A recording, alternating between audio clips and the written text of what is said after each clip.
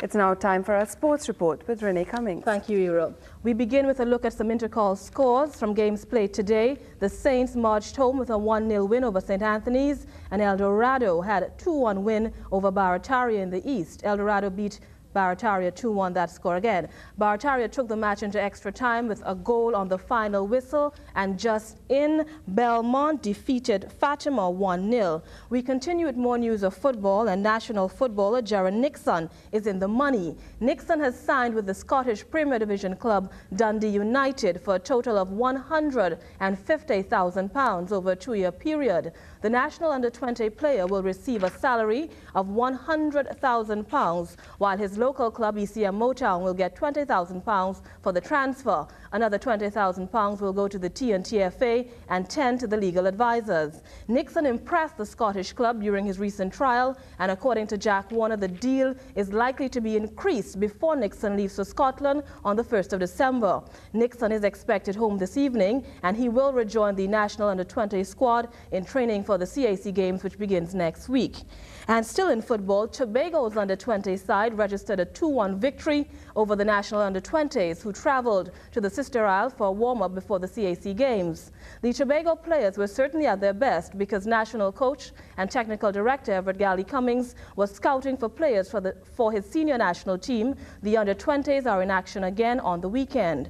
And in basketball, in the NBA, Patrick Ewing had 44 points for New York, but he still needed some help. Ron Starks hit just one of his first 10 shots, but made it 3 with 1.7 seconds left to force overtime in Cleveland. Charles Oakley's tip-in put the Knicks up for good. He had 19 points, 22 rebounds in New York's 115-107 win. The Knicks and the Houston Rockets are both 2-0. Houston's Hakeem Olajuwon had 29 points in a 106-92 win at Portland. The Trailblazers are 0-2. The Suns dropped their opener but bounced back against Sacramento behind 32 points from Kevin Johnson. Charles Barkley added 28 as Phoenix pulled away to a 132-110 win. Elsewhere on the scoreboard, the Nuggets got past the Clippers, and the Nets held the Spurs to their lowest point total ever in a 99-73 win. Let's continue with some news of cricket and injury problems for Sri Lanka as they get ready for tomorrow's match against the West Indies in Bombay. Opener Sinka Gurusingha is out with a groin injury. He's likely to be replaced by Chandika Hattarasinghe, and Aravinda De Silva is being treated for a cut hand. The West Indies have lost just one of their last 14 one-days against Sri Lanka, who started the Five-Nation Diamond Jubilee tournament with a 7-wicket defeat against India.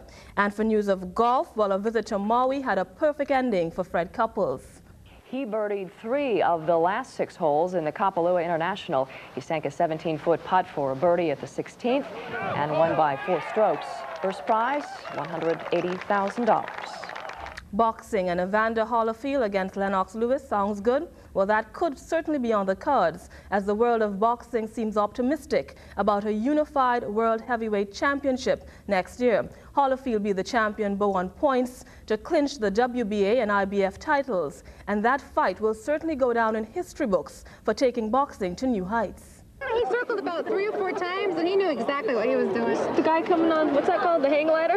Right over to the lights. That guy was 30-year-old James Miller, who came paragliding into the open arena at Caesars Palace in Las Vegas, interrupting the heavyweight championship bout between Riddick Bowe and Evander Holyfield. Miller landed on the apron of the ring with his parachute stuck in some overhead lights. When I turned around and I saw the guy hanging there, I was rather shocked. He hit the rope and he fell back, and whatever he was wearing was like a harness. I think it hit people when he came down. I think that's what happened. Miller's harness, including the prop assembly, slipped into the crowd, which quickly attacked the now tangled airborne intruder. Some witnesses say they went after Miller because they thought he might be trying to attack one of the fighters.